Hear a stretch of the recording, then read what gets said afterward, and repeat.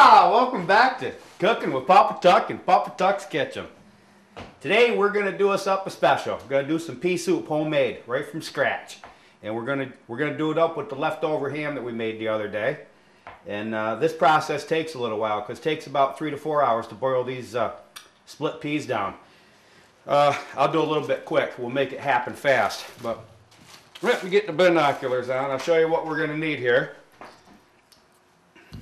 Going down to the local store, I went down to Stop and Shop here on Island, this beautiful island's Martha's Vineyard, and I got me some green split peas, okay? So you're going to need a bag of those. I'll tell you what size it is. I don't ever look at that part of it. That's 1 pound. I got 1 pound going into this. I picked up some carrots, picked up some of these really sweet petite carrots. They're little baby carrots. Wife calls them baby carrots. And you're not going to use all these. I'll use about a half of this package. And then I'm going to put 4 potatoes into this, and I got red potatoes I'm going to put into it. You're going to need a pair of PapaTuck force grips for dealing with the hot stuff, a knife of course, and a screwdriver. Oh no, you don't need a screwdriver, sorry about that. That's for the truck. You're going to need a pan with a lid. And what you're going to do is you're going to fill this up with about 2 quarts of water, okay? And we're going to put the ham in there and start boiling the ham down and start getting the juices going. And that'll take about a half hour, okay? Then we're going to pull that ham bone out after the juices get into that water, and I'm going to cut all the meat off it. Then we're going to get these split peas right into that water and boil and boil and boil and stir and stir. And you got to keep them stirred because they will stick to the bottom and they will burn. And you do not want to burn the split pea soup, okay? And this recipe is in my cookbook, Cooking with Papa Tuck, and you'll see that along with the Pumpkin Bunch book and the Outlaw Deer Hunter on my website at papabooks.net. Okay, so you can go there, view these on my website, and I will also take this out of the cookbook, this recipe, and I'll put it at my website so you can copy and paste. Okay, so let me get that. I put this over here out the way. Let's get the water going. And what I'm going to do, like I said, about 2.5 quarts. It's going to take about 2 quarts to boil this down. I'm going to put an extra half in there because it's going to evaporate as we cook.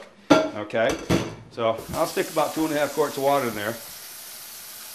PapaTuck measuring cup right here. We're just letting the tap run. Yeehaw! How can you beat that? We'll bring this up about halfway. That's about 2.5 quarts in this pan. So I know that from cooking in it a couple times.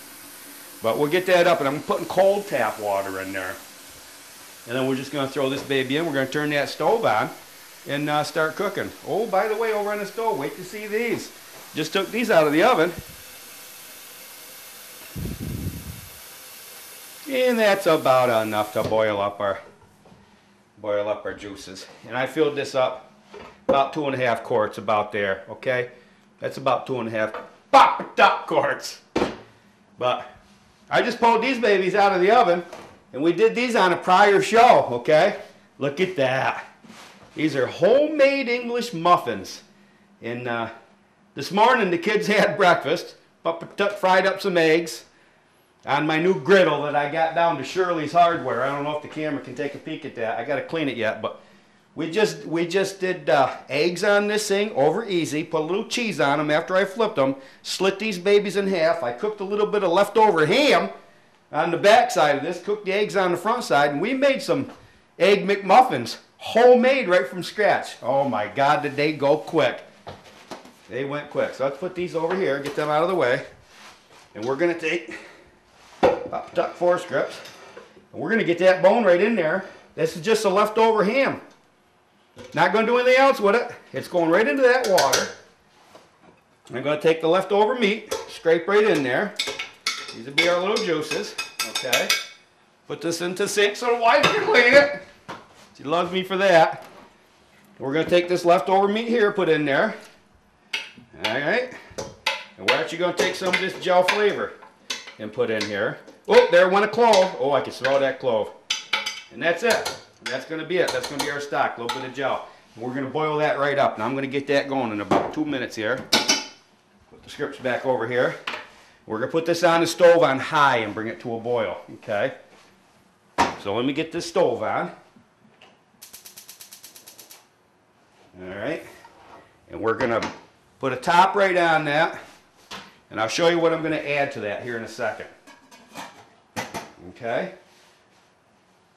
So when we cut these potatoes up, while that's coming up to a boil, I'm going to prep these potatoes and get them ready, okay? And we'll prep these carrots and get them ready. All I want to do with these potatoes, these are going to cook right down to nothing into this pea soup. I'm going to cut that right in half like that, put them on the side so that I can handle them, okay? And all I want to do is dice these babies up about like that and like that. Just cube these things. That's all I'm after here. Because we're just going to boil these right into that broth. And these are actually going to boil right down to nothing as this baby cooks. Okay? My mama used to put the potatoes into this and she put the carrots into it. Now, my carrots, I'm not going to cut up. Because my wife does not like carrots like this. And she loves the pea soup. So, I'll leave them pretty much whole so that she can pick those out. Like I say, everybody in the family loves this split pea soup. Alright, got that potato cut up. We're going to put that right into the bowl. Just set this aside. Okay. Now don't forget the onion. Got a medium-sized Spanish onion, okay? Looks large, but it's a medium size. We're just going to cut the ends of this baby off. And like I showed you in some previous shows, we're just going to take that knife and run around that onion like that. That's all there is to it. Just run it around. Be careful you don't get cut. But we're going to get the outside shell of this onion off, okay? Just like that. We're using this onion for flavor. The wife don't like onions. I don't know how many shows I've said this on. I think we're on number 38 show or whatever. I say it just about on every one of them. So we're going to take this onion and I'm putting this in whole. Now, word to the wise, if you're cutting up onions for hot dogs or dicing them up or whatever, you take this onion at this point and you run some cold water. You run that thing under cold water, set it back on your meat board, take your knife, run it under cold water, and now you can cut your onion up and it holds back down on the tears from happening. Because everybody cries when they start dealing with onions.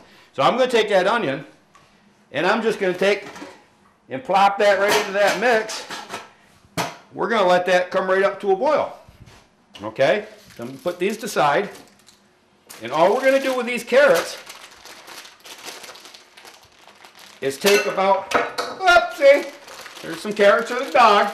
We're going to take about a half a bag of carrots and mix right into that. Just like that. Okay?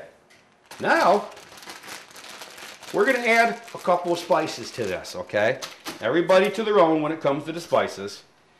But let me get them. I'll show you what we're going to put in here. Okay, what we're going to put in here is some garlic. It's not garlic powder. It's granulated. You can put some powder in there if you want to. And we're going to take about a teaspoon in there, a teaspoon, and we're just going to mix in there with that. That's all. And we're going to take some ground cloves. Now these babies are strong in there cooking. So what we're going to do is we're going to take about a quarter teaspoon of PapaTucks paw, put that in there and get rid of the rest of it. And there's your flavor. Now we'll put that in there in a second. We're going to add it right to the mix as soon as we get this baby up to a boil. But first we're going to bring that ham bone up to a boil. I'll pull that bone out. I'll set it separately in the dish. And then I'll put the mix into the juice, and I'll put my green peas into that, my split ones. We're going to put that all together, bring it up to a hard boil while we stir it, keeping an eye on it so it doesn't burn, okay?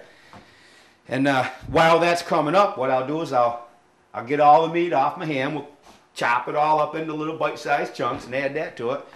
And then this usually takes anywhere from 3 to 4 hours to cook.